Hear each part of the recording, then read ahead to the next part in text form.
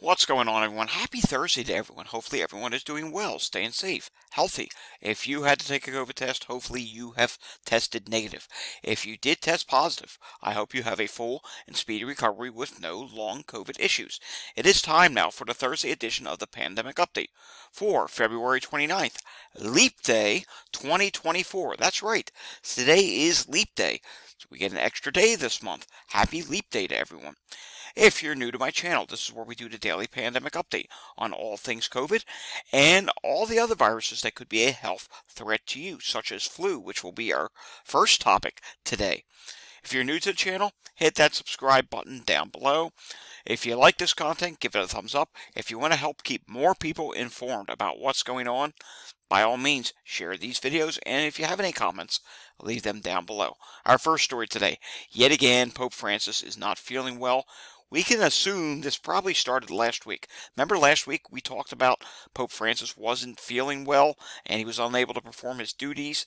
And then he went back out to do his duties. Well, turns out Pope Francis has been taken to the hospital after suffering from the flu. So this is not good. We know he's been sick several times over the past few years, so this is not good. And we wish him well wishes. God bless him, and hopefully he has a full and speedy recovery and he can get back to his duties. Alright, moving on to this now. Adele postpones March dates of Las Vegas residency due to illness. They don't state what the illness is. We can suspect maybe it was COVID. We don't know if it was COVID, but it's going to be a bunch of March dates. So, yeah. This is not good. Yet another person that is dealing with illness. Speaking of illness, we go now to Alabama, here in the United States. Gastrointestinal outbreak forces elementary school to close. This was posted on my website by one of my moderators. Steve is his name. And my website, datareport.info. It's a raft of information. Stuff like this gets posted, so it's archived. That way we can go back and look at it whenever we want to know about something that has happened. And in this case, there is a gastrointestinal outbreak at a school in Alabama. In Fairhope West Elementary School has been forced to close through March 1st, 2024 due to a gastrointestinal outbreak of 774 students have been absent. Wow. Now, not all of them may be ill, but you get the idea. That's a lot of people being absent, and a similar type outbreak is occurring at Fairhope East, which is also being affected, but it's not the same size outbreak. Could it be Norovirus? Could it be something else? Who knows? Don't know, but this is not a good thing to see, and also, this is not good. We come over to this now from CBS News. Research suggests COVID-19 affects brain, age, and IQ score. Of course, if we go back to my website, you can see here, when you take a look at the different sections, there's one for COVID studies and papers. And in that, we have one that is just for COVID's effect on the brain. And guess what? Take a look at this. The COVID can really impact your brain, the virus. Look how many different studies and papers there are. And there's some that I have not gotten around to adding yet, such as the one you just saw. Now, we're not going to go through the whole thing. If you want to read that whole thing, I did tweet it out this morning, and I suggest you take a look at it. It's rather interesting. It's just another way this virus can impact our health in a long-term manner, which is not good. All right, something else that can impact your health. Air qualities. Air qualities can definitely impact your health. However, I got to share you some good news today. Majority of the country is dealing with lower readings. In other words, green in many places. Minneapolis, there's a little bit of concern for you. Florida, some concern. Slight concern on the West Coast, but we got to admit here. Let me zoom this out. Look at this. This is the best we've seen on the nationwide level in quite some time, and that is including the fact that the wildfires continue to be ongoing in the Texas region. Yes, it's just devastating what is happening there. If you want to learn more about the weather, I have a channel where I do just that. It is called Climate Data Report. There will be a link to that down below. I didn't do a video there yet today. Who knows? I may. And we may also just hold off and do one tomorrow. Undecided yet. Alright, I have to show you this. This is not good. We talk about Philadelphia EMS calls each day. Yeah, it's back up to 808. And there's a little bit of a connection possibly going on here. I'll explain as we go along. Taking a look here at Montgomery County. There are a few calls right now, just 11, but we come over to Chester County, Pennsylvania, and my goodness, I'm not going to sit here and count them all, although I did a few minutes ago before doing this video. Yeah, look at this. Yeah, a few minutes ago, before I started here, there were 19 calls. You can see sick person shows up several times, heart problems, respiratory difficulty. As a matter of fact, respiratory difficulty comes up multiple times. It's very busy right now in Chester County. And I want to skip over to another state at the moment, and that is New Jersey. Look at New Jersey here. And talked about a connection with EMS calls starting to rise in Philadelphia. Well, maybe that's the case in New Jersey as well. Because look at this, COVID. It bottomed out at 550 on the 23rd, but then on the 24th it went up to 578. Dropped a little on the 25th to 576. Then it went to 591 on the 25th was when it was 576. 26th, it went up to 591, then 597, and then on the 28th, it's now up to 606. Now, these aren't big increases, but, you know, it's creeping up again. It's not dropping. We would like to see it drop. It's not. It's slowly starting to go up again in New Jersey. So that is reason for concern, and maybe it's one of these little subvariants. There's a whole bunch of little subvariants that are floating around out there. New Jersey has been known to have one. Maybe that's what's causing it. Honestly, I don't know, but it's something to keep an eye on. New Jersey is not dropping right now, which you would like to see them dropping right now. On a ventilator, 30 people on a ventilator in New Jersey, 78 people in the ICU. Discharges, look at this. 91 discharges in the last 24 hours. We will go over to New York State in a little bit. First, I do want to take a look at a couple wastewater sites. And I think today we'll do one from the Northeast, the Southeast, the Mid-South, and the West Coast. How about that? So let's go up to the Northeast. How about we come and see what's happening in Boston, Massachusetts? Really big wastewater site. Let's see. Curiosity's got the better of me. It's 2.4 million population. COVID, still high, but it's starting to drop once again. That's good to see. After it did have a brief rise back earlier in February, RSV, high but dropping. Influenza A, high but steady. Influenza B, high, but look at this. Ever since February 14th, up again it has gone. That's not good to see. And HMPV is high but dropping, and wow, Norovirus is rapidly rising at this point. We know there is a big increase in norovirus in the northeastern states, and I think it's impacting other regions of the country as well, such as that story we showed you from Alabama. But look at this. It's rapidly rising in the Boston area. No Mpox at this time. And hepatitis A. Wow. A lot of detection of that at this time. Let's go down to the southeast. Let's see. I wonder, is norovirus a problem here? Let's take a look at Tallahassee. Hopefully we can view Tallahassee. Yes, the data is full.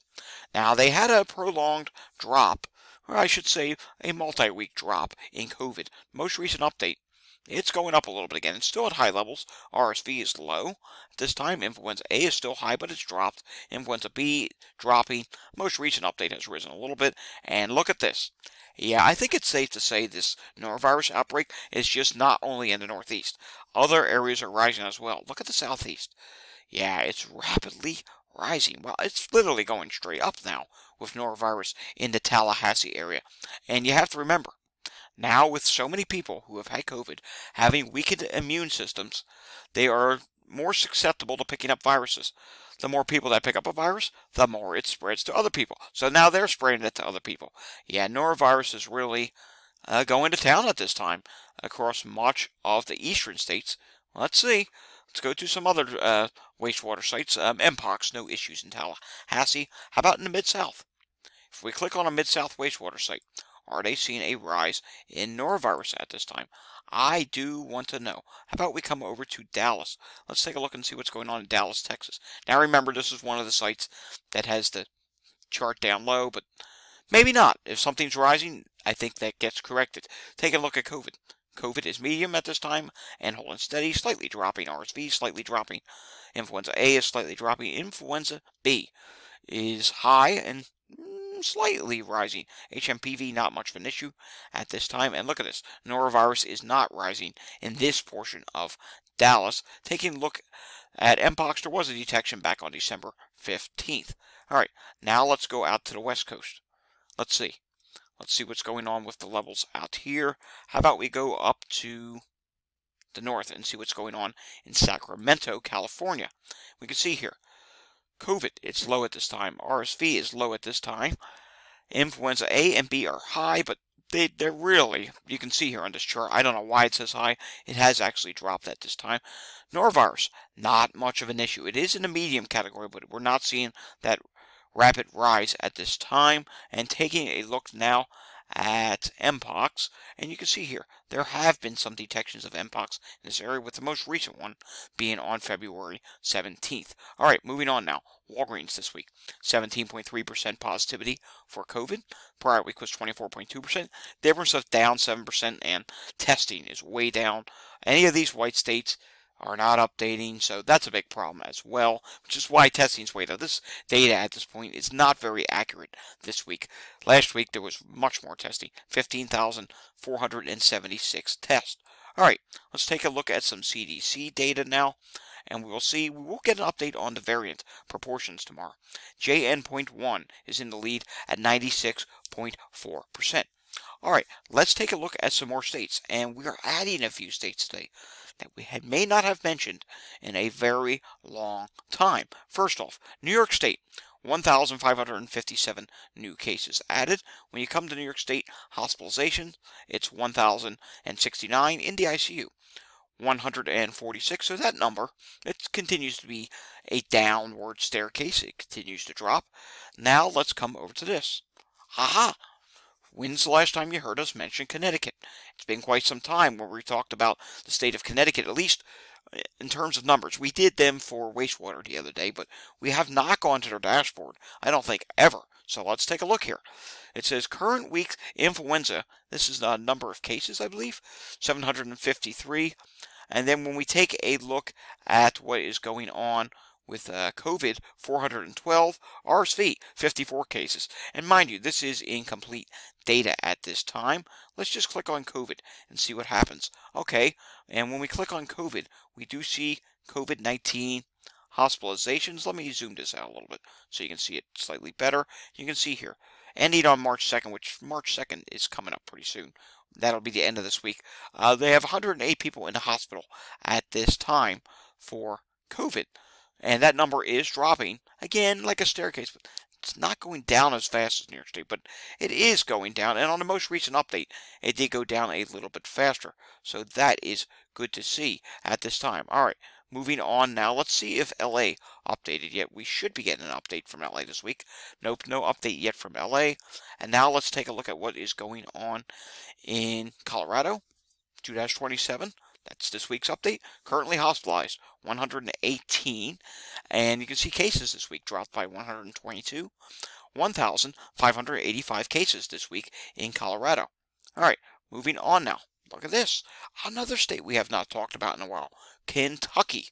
And in Kentucky, we can see emergency department visits for all the viruses combined that they're tracking, which is COVID, influenza, and RSV.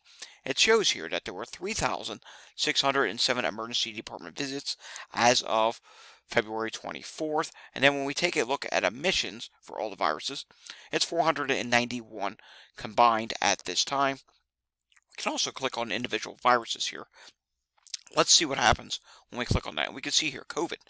While COVID is tracking lower than last year, it is still of concern, and it shows you here for the month of February, it looks like there have been 738 COVID hospital admissions in the state of Kentucky. Now taking a look at Chicago. Remember last week there was a little bit of an increase in Chicago? Well, that week has come and passed, and now this week there is a drop. Look at this. Hospitalizations are down ever so slightly with COVID in Chicago. It says 15 is the daily average. Bed use is down. Emergency department visits down. 126 is the daily average for cases, and deaths are down slightly. Taking a look at vaccinations, it looks like the number of people vaccinated is up ever so slightly. It is given a red up. I don't understand what that means. It just says 1,575. Usually red would indicate that it's down, right? I don't remember what the number was last week, but hey, 1,575 people either got vaccinated or took a booster shot in the city of Chicago. All right, let's see. Did we get an update from the state of Washington yet? Let's see. Washington usually updates once a week, and it does look like, actually, I think I did see it say yes. Okay, so it looks like they did update for this week. And it shows here kind of a mixed bag of information. First off, COVID emergency department visits are down 11%, influenza's up 8%, COVID admissions are down 23%, influenza and RSV flat. And when we take a look here in the change in number of people for beds occupied, ICU beds that is, it's 25 for COVID, that's down by 7. It's 17 for influenza, that is up by 6. So, yes, more people in the ICU for influenza this week in the state of Washington. Massachusetts, we don't have your update yet. I will try and get that into tomorrow's pandemic update. Alrighty, folks, that does it for today's pandemic update. We'll have another pandemic update again tomorrow. If you enjoyed this update, give it a thumbs up. Want to see more content? Subscribe to my channel down below. If you want to share this with more people, because the more people we share these videos with, the more people become informed with what's going on, and we also help keep more people safe. There's also ways down below to support the channel if you want to do that.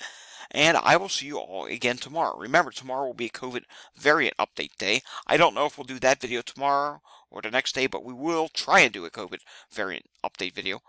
Unless half the HHS regions do not update, we will have that video tomorrow. I'll see you all again next time. Until I see you again next time, stay safe, everyone, and thanks for watching. Have a fantastic Thursday evening.